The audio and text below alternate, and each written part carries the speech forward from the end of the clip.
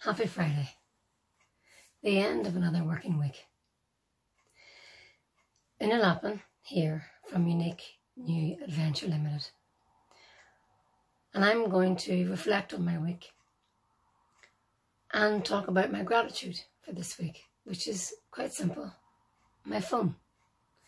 It's what I'm using right now to record this message. How wonderful it is these days to have a phone. When I first started my career post my masters, I got a mobile phone, which was like a brick when I worked in England, in Newcastle upon Tyne, as a community nutritionist. I didn't like it. I didn't like the fact that I could be contacted all day, every day. And I was. I worked in a couple of clinics and I got random phone calls at strange times of the day. And I often liked the fact of being able to leave the house without the phone on my weekends. I'm now a mother of 2 young children and the phone is with me all the time.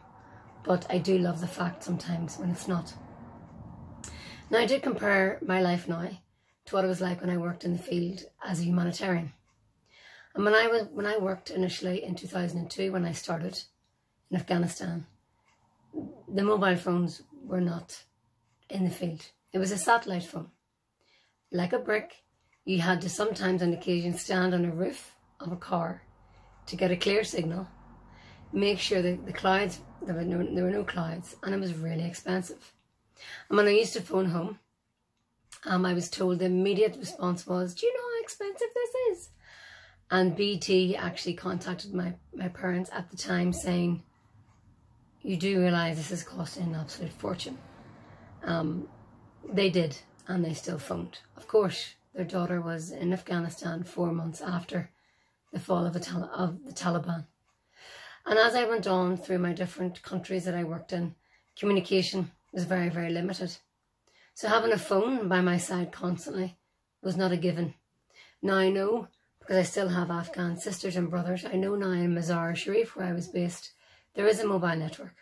And pretty much everybody has a phone. But back then, not everyone did. So my gratitude this Friday is for my phone. I use it regularly. Social media, WhatsApp, text, phone calls, videos. What would we do without our phone? I love leaving the house without a phone. Love it. I love the fact that I'm not contactable. Maybe it's the fact that I'm busy.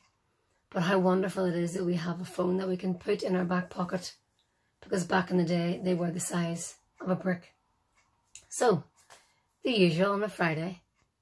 I'm grateful for my phone and what it brings me. I can talk to people who live far away from Belfast, Ireland. I can send videos, I can send pictures, I can reconnect, I can connect with new people. So what are you grateful for this Friday? That's me for this week. Ina Lappin from Unique New Adventure. I hope you enjoyed my gratitude. So go on, write down in the comments, what are you grateful for today? No matter how big, no matter how small. Thanks for listening. Bye for now.